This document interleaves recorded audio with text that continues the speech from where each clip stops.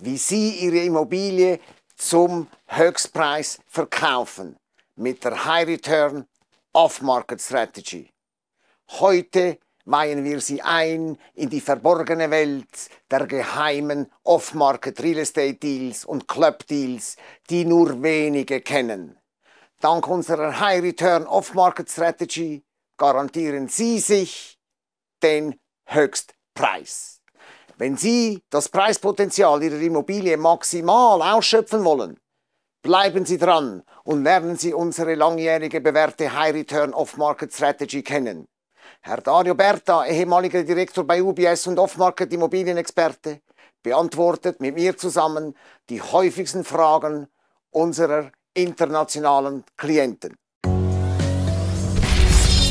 Caputo and Partners, SwissBankingLawyers.com. We fight for your money. Es freut mich außerordentlich, heute einen dermaßen ausgewiesenen Immobilienexperten hier zu haben wie Herrn Dario Berta.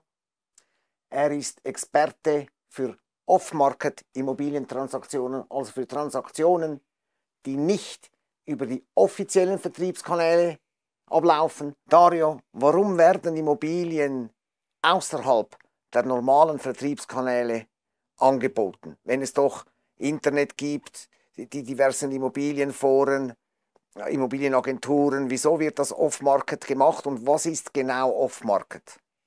Off-Market-Immobilien oder Immobilientransaktionen handelt es sich um Immobilien, die eben, wie du genau richtig gesagt hast, nicht über die traditionellen Vertriebskanäle angeboten werden, wie Internet oder Zeitschriften oder über Insertionen in diversen Medien.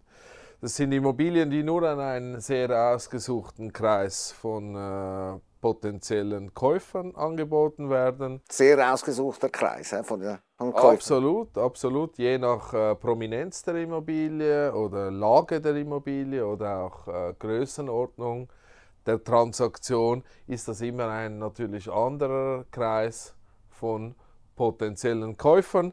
Spezifisch bietet man das nur einer ganz selektionierten Gruppe an, damit die Immobilie spezifisch nicht am Markt kursiert und daher Wertminderungen erfahren muss. Damit man sicher ist, dass die Immobilie nicht an Wert verliert, wird sie an ausgesuchte Adressen offeriert. Was sind das für ausgesuchte Adressen, Dario? Wer ist das? Wer sind diese Interessenten, worauf man sich verlassen kann, dass sie mit den Immobilien keinen Schaden anrichten? Das sind natürlich primär die großen schweizerischen Institute, die eigentlich jeder kennt, aber trotz allem, wenn man sie glaubt auch zu kennen, gibt es immer verschiedene Eintrittspunkte in diese institutionelle Kundschaft und je nachdem kann man auch eine Immobilie am falschen Ort platzieren, in einem großen institutionellen Betrieb und dadurch von Anfang an den Verkaufsprozess behindern. Ja. Das will ich mal betonen. Zweitens und vornehmlich im Fall von Caputo und Affinity sind es Family Office. Meistens bevorzugen wir Single Family Offices, wo hinter diesen Single Family Offices stehen sehr vermögende Privatkunden, die häufig nicht in Erscheinung treten wollen. Aber gerade internationale Kundschaft hat einen großen Appetit auf Off-Market Gewerbeimmobilien in der Schweiz und das zu Recht, weil sie generieren stabile Renditen in einem sehr stabilen Land, in einem wirtschaftlichen Kontext, der sehr konservativ ist und konstante Renditen garantiert. Vor allem in letzter Zeit hat sich ein Trend abgezeichnet, dass vermehrt Family Offices von der ganzen Welt sich in der Schweiz niedergelassen haben. Das sind Family Offices, die enorme Vermögen betreuen von internationalen Familien und diese Vermögen werden hier in der Schweiz administriert. Kannst du das bestätigen, dass wir einen Trend haben, dass immer mehr Family Offices in die Schweiz kommen, London verlassen und in die Schweiz kommen? Was sind so die Vorteile, die die Schweiz überhaupt diesen Family Office bietet? Und warum sind solche Family Offices auf Immobilien so erpicht? Warum mögen Sie Immobilien? Also zum ersten Teil deiner Frage, wir sind natürlich überaus glücklich, dass sich immer mehr Family Offices in Zürich, Lausanne, Genf oder auch Zug hat es sehr, sehr viele ansiedeln, weil das ist ein positiver Aspekt, den wir die letzte Zeit feststellen. Die Schweiz bietet politische Stabilität, hat einen starken Schweizer Franken. Die Rechtslage ist Rechtssicherheit, genau. Vielen Dank, Enzo. Die Rechtssicherheit ist gewährleistet und das lieben diese Family Offices, abgesehen davon gute Schulen und das ganze gutes Personal, multilingual. Das ganze Netzwerk. Ja. Das ist ein sehr, sehr positiver Aspekt, nachdem unsere Banken natürlich in den letzten 10 Jahren nur noch leiden und obwohl sie da positive Stimmung verbreiten, natürlich eher zu den Verlierern zählen, wenn man sieht, wie sich auch die Assets under Management ganz interessanter Punkt, ganz interessanter Punkt, weil mit Classic Swiss Asset Management lassen sich nicht mehr so gute Renditen erzielen wie früher.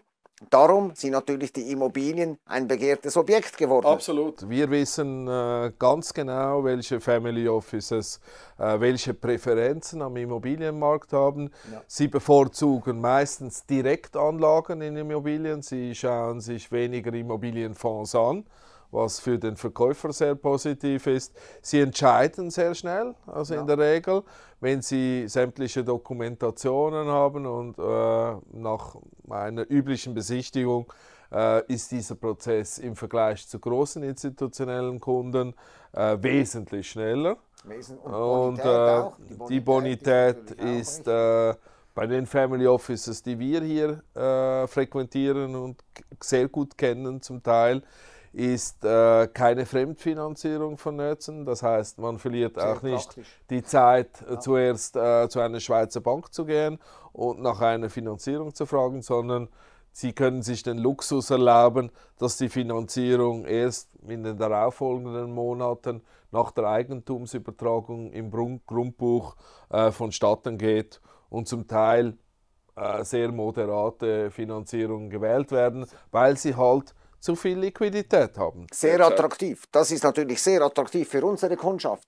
Also wenn Sie beispielsweise eine Gewerbeimmobilie haben und Sie diese zu uns bringen, können wir den Deal schnellstmöglichst abwickeln. Aus genau den Gründen, die Dario vorher erwähnt hat. Und wir können Ihnen versichern, Sie werden den maximalen Preis erzielen. Stimmt das? Absolut. Kann ich dir absolut zustimmen. Derzeit stellen wir einen sehr großen Appetit für Gewerbeimmobilien fest, aber auch für Spezialimmobilien, die im Gewerbeimmobiliensektor angesiedelt sind. Sprich Logistik ist ein sehr spannendes Thema, wo man durchaus 1–2% mehr Rendite erwirtschaften kann als Eigentümer, aber auch ganz spezifische Themen wie Parkgaragen sind interessant, Themenparks, Freizeitparks, Kinderfreizeitparks. Ein ganz neuer Trend, Kinderfreizeitparks, Altersheime, Studentenheime. Absolut. Was gibt es noch? Also Altersheime, Studentenwohnheime sind sehr spannend, aber auch Kombinationen von Alters- und Studentenwohnheime, ganz neue Formen des Zusammenlebens, oder? Ja. Dass man eigentlich die Jüngsten und die Ältesten in mehreren Generationen vereint, Konzepte. Und diese Konzepte aus unserer Erfahrung erwirtschaften mehr Rendite in einem Markt, der sehr, sehr tiefe Renditen erzielt. Sprechen wir von Zahlen. Was sind das für Renditen? Ein paar Beispiele. Also wir haben durchaus festgestellt, dass man mit Spezialthemen bis zu 7–7,5% Bruttorenditen erwirtschaften kann. Im Schweizer Franken, was natürlich sehr interessant ist für unsere internationale Kundschaft. Außerordentlich hohe Renditen, Sie sehen. Und diese Renditen sind nicht marktbezogen. Sie sind nicht abhängig von den Börsenmärkten. Sie sind losgelöst. Absolut. Kann man das so sagen? Ja, gut, in einer so komplizierten Welt, wie sie heute leben, ist alles miteinander verbunden, Ja. natürlich. Aber in einem funktionierenden Markt ist die Korrelation derzeit immer noch relativ gering zwischen Immobilienmarkt und Börse natürlich. Wenn Sie mit Ihrer Immobilie kein Geld verschenken möchten und den Höchstpreis erzielen wollen, dann helfen wir Ihnen gerne beim Off-Market-Verkauf. Family Offices kaufen fast nur Off-Market. Aus über 200 auserwählten Family Offices suchen wir diejenigen aus, die zu Ihrem Objekt maßgeschneidert passen. Nur damit garantieren Sie sich eine reibungslose Abwicklung mit internationalen, solventen Käufern. Für eine direkte Kontaktaufnahme mit mir wählen Sie die 00414421244404 oder kontaktieren Sie mich über meine E-Mail-Adresse. Zurzeit haben wir historische Rekordpreise, die durch die Decke gehen. Sollten Sie ein ernsthaftes Interesse haben zu verkaufen, zögern Sie nicht zu lange. Seien Sie reich und bleiben Sie reich. Ich wünsche Ihnen einen schönen Tag.